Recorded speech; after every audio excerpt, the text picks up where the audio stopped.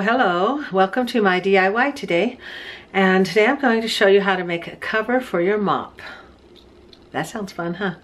But you'll love it because you're not going to spend a ton of money on making covers for your mop. And I'll show you how to do that. Okay, and here's the mop that I'm talking about. It's a Swiffer or something. I can't remember. I've had it so long. Poor be that thing. And it was wonderful when it's brand new. And I think I'm not going to buy a new one because there's no sense in throwing this away when I can make my own covers. And I didn't like the covers anyway, just a thin piece of paper thing. And I'm going to show you how to do this, and you don't throw it away, you wash it. That's a concept that a lot of you may not know about, but I'm going to show you how to do that. Okay, come in here to my sewing machine. These are just washcloths. Okay, so I just take these washcloths and I take two of them. Well, let's get two different colors so you can see what I'm doing. I'm just going to take two of them and overlap them just a bit. Sew these together, and then I'm going to sew elastic around, and then you slip that right over your mop. Okay, let's get to work. And just to make sure your mop will fit, I just put that over there. And then when I sew that elastic around it, it's going to curl right around there and get all tucked in nicely. So I can see there's plenty of space, so let's overlap those just a little bit more. 'Cause that's what's going to be absorbing all that work. I mean, all that dirt on your floor. Okay, that's how far I will overlap it. Alrighty, let's get to work here. So all I'm going to do is just sew these like this.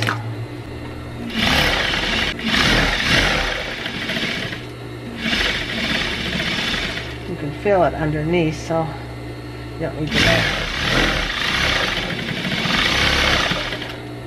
Alright, you have that. Now, it's just going to sew some elastic around it. Okay, I've got some elastic, and I'm not going to measure it. I'm just going to sew it on. Alright, let's get this sewn on there.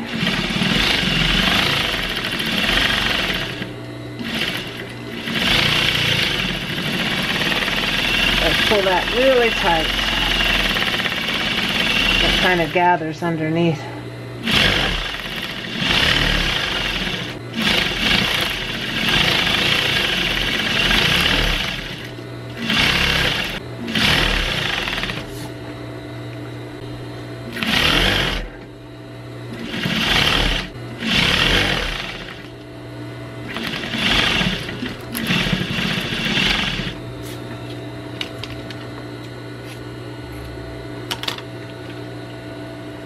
Alright, let's go put that on our mop head.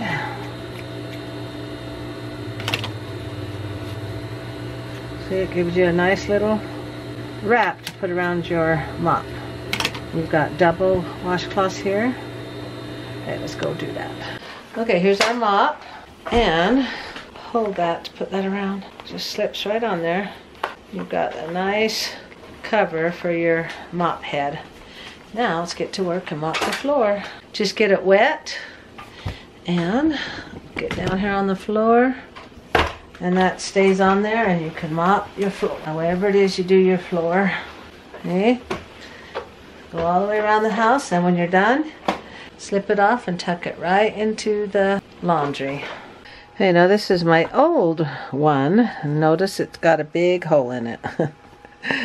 So I'm just going to take a washcloth. I folded it in fourths. We're going to repair this one. Still good. I usually just put this underneath, but I'm going to actually sew it to it.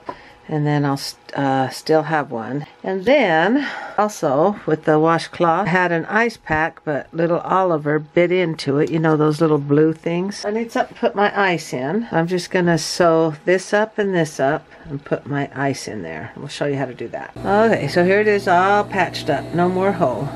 So I just sewed that washcloth into there. See? Now that'll mop up a floor nice. And that's the old one. Then here's the other new ones. There's that one. Just one washcloth. And here's the other one.